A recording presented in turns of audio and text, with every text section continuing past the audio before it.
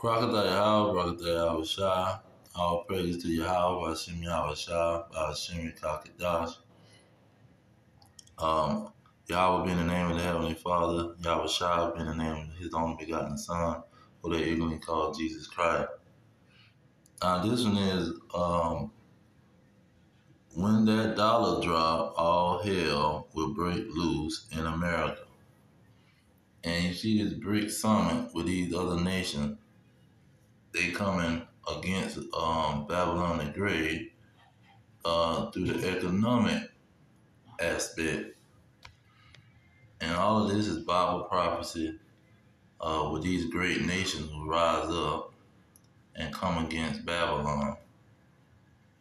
Jeremiah, the prophet Jeremiah, he talked about it. Let's get that real quick. That's a quick hit on these other nations coming against Babylon the Great America. Jeremiah 50:9, it say, "For lo, I will raise and cause to come up against Babylon an assembly of great nations from the north country." So assembly of great nations was going to come up against Babylon. Go to Revelation 17:16. It says, "And the 10 horns," look at verse 12. "The 10 horns which you saw are 10 kings." So verse 16 again. "And the 10 horns which you saw upon the beast," which is 10 kings, 10 nations, "these shall hate the whore, and shall make her desolate and naked, and shall eat her flesh and burn her with fire."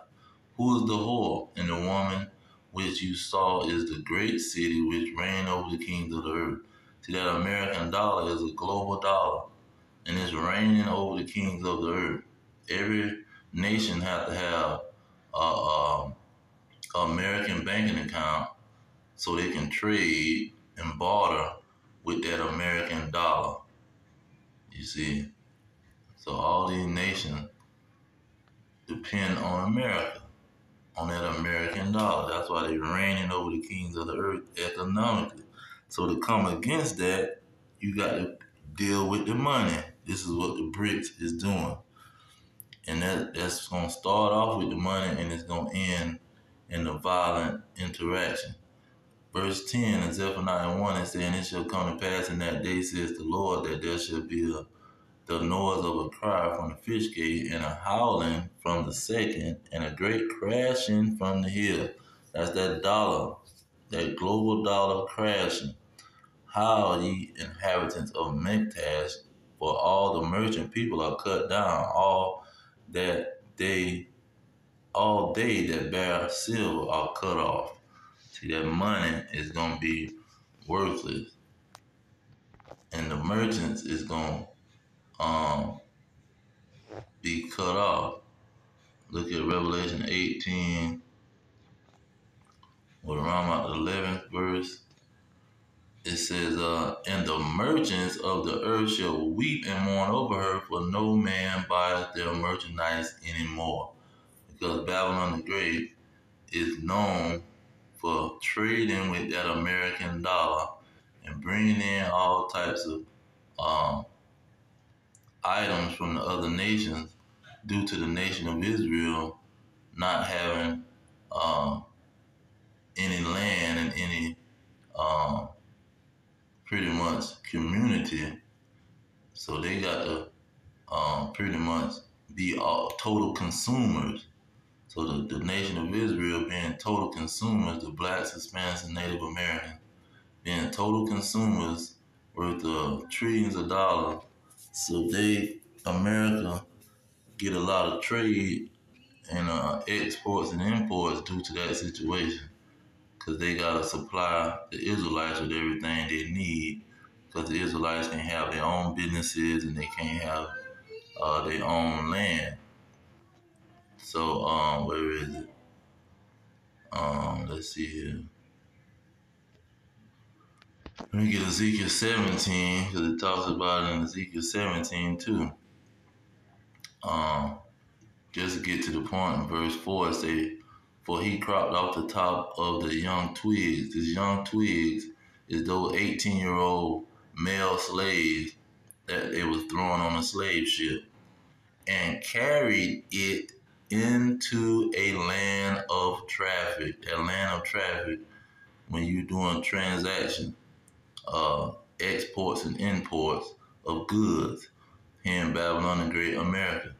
He said it in a city of merchants. See, this is a city, you got a store on every corner. You got all kind of corporations and businesses trying to supply the Israelites mainly, and pretty much do business. Shopping malls, flea markets. You got all kind of business going on in the cities. Let's see here. What else I want to get?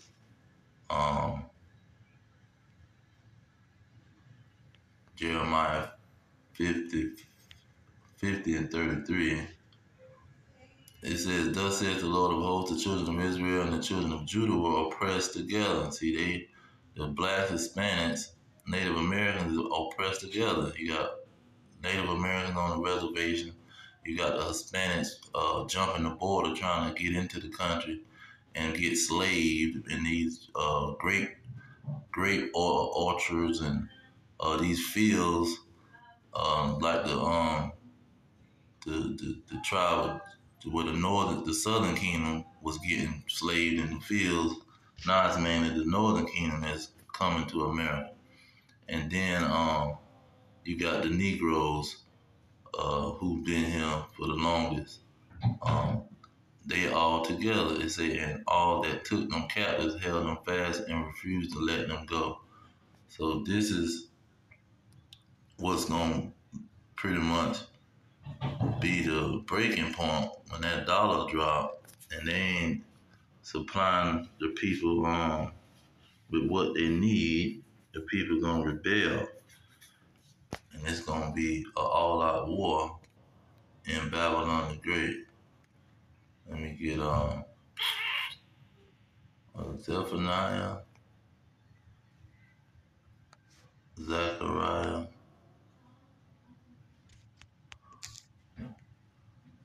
What is it? 9:11. Nope, 9 and 13. It say, "When I bent Judah for me, when I have bent Judah for me, fill the bow with Ephraim, raise up your sons, O Zion, against your sons, O Greece, and made thee as the sword of a mighty man." So the Lord gonna raise them up, them Negroes, Hispanics, and Native Americans who realize that they've been sold a bag of goods and they still in slavery depending on the so-called white man, and he not giving them what they need. They gonna rebel against him, and it's gonna be an all-out war in Babylon the Great. Here in verse 8, Micah 5 and 8 is saying, "The remnant of Jacob shall be among the Gentiles." See, they're going to be among these so-called Edomites and Arabs and Ishmaelites, the Chinese, the Moabites, the East Indians, Elam. Here in Babylon the Great, the Edomites, the so-called white man, they're going to be in the midst of them, among them. It says, "And the remnant of Jacob shall be among the Gentiles in the midst of many people as a lion among the beasts of the forest." See, that lion, when he go in that forest, he is kicking everybody's behind. It says, "As a young lion among the flocks of sheep." So these other nations, they going to be like sheep. That's like you put like in wrestling or in one of these cage battle fights. You put a Negro like Shaquille O'Neal or LeBron James in the ring. You throw a China man, you throw a East Indian man, you throw a short Hamite African, and you throw a so-called white man in there. And an Arab, he finna beat them people to death, man. See, they ain't gonna have a chance. It say, "Who is he?" You say, "Who, if he go through both tread down and tear into pieces, and none can deliver.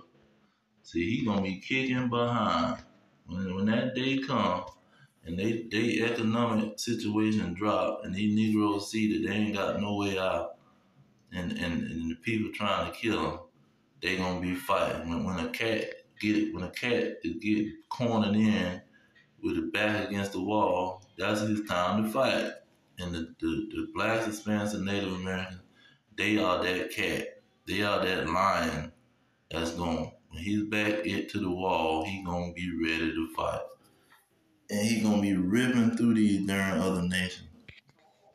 And so they already know it. That's why they got King Alfred plan, and they got all kind of plans of insurrection of the citizens rising up against the government because they really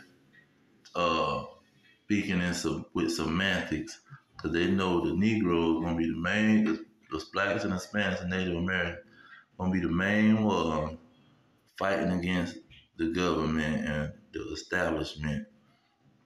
Like they been doing every time something go on, they riot and tear up everybody's stuff. So this is what they've been afraid of. But when that dollar drop, it ain't gonna be no holding it back. See, you gonna have to have your military on the scene already waiting, but they'll never do it because the prophecies show that it's gonna be a major war and they gonna rise up and kick behind. Let's get the last one. I'm gonna end it on this one. Isaiah 13 and 15. Well, I'm gonna start at 14 and say, "It shall be as a chase roe, and as a sheep that no man taketh up." See, that's what these other nations gonna be when the nation of Israel, the blacks, Hispanics, and Native American men, rise up and start kicking behind. They shall every man turn to his own people and flee everyone unto his own land. Everyone that is found shall be thrust through. See, everyone that these Negroes catch, they gonna kill them. And everyone that is joined unto them, see, if you got one of these house Negroes, one of these coon traders, they gonna get dusted off right along with their slave master. Everyone that is joined unto them shall fall by the edge of the sword. So when that dollar drop, man, it's all hell is gonna break loose, and they trying to implement it November the 1st, and it should be in the play in January the 1st. So this is right around the corner, and it could go down at any time. If they even implement it early, it can go down. So this is what the prophecy is showing, and this is where we at now. When that dollar drop, they're gonna try to implement their digital dollar and try to start putting that mark of Satan on everybody to try to give people the last chance to depend on a man when they should get on their knees and depending on God and what He can give them. And so they gonna make, most of them gonna make the decision to go get that thing stuck in their hand and stuck in their head and be some damn cyborg and go into the total recall imaginary futuristic world, and they gonna get burned up with the rest of them when those 10 kings burn Babylon the Great. But I'm gonna leave it there. All praise to Yahweh Hashem, Yahweh Shah, Hashem Kadash. That one to the elders pushing the truth. Peace to the elect worldwide. Our kingdom is at hand. Shalom.